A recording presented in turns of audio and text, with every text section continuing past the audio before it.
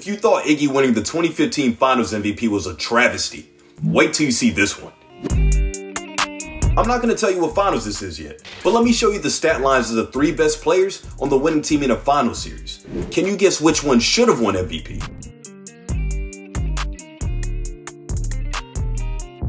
Well, if you pick player 1 or 2, you're wrong.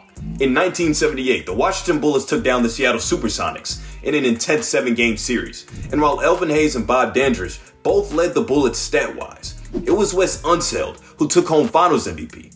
Unseld, like Igoudala in 2015, had a huge impact on the intangibles. He was a great passer, an elite defender, and an unselfish teammate. So stats-wise, he just may be the worst Finals MVP of all time, but he certainly was the biggest reason why the Bullets won in the first place.